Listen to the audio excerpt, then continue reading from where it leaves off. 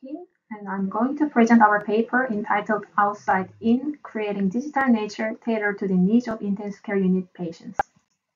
Intensive care unit is for critically ill patients, and the setup of ICU is optimized to support the survival of patients. However, staying in ICU is known to be distressing for patients, and these stressful ICU experiences can lead to negative health outcomes. In this study, we want to turn the ICU into a healing environment, supporting the restoration and recovery of patients.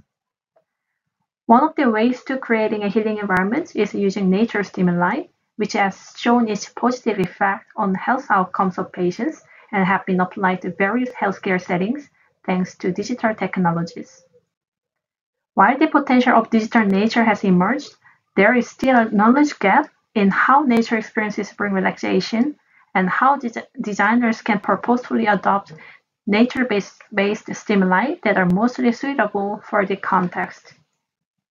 Our recent study proposed a framework that distinguished four types of qualities in nature and explained how they lead to relaxation through distinctive effects.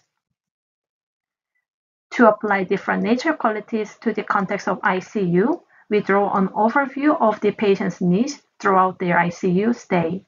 In this way, we can adapt patients' needs. For instance, when patients need to awake, provide an activating stimuli, and when patients experience pain, provide distraction, and so on.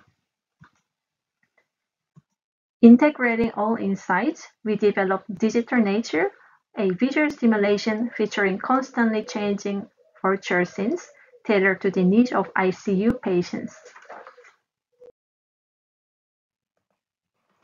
Digital Nature has a window-like view, stimulating the experience of looking outside at a calm and peaceful field.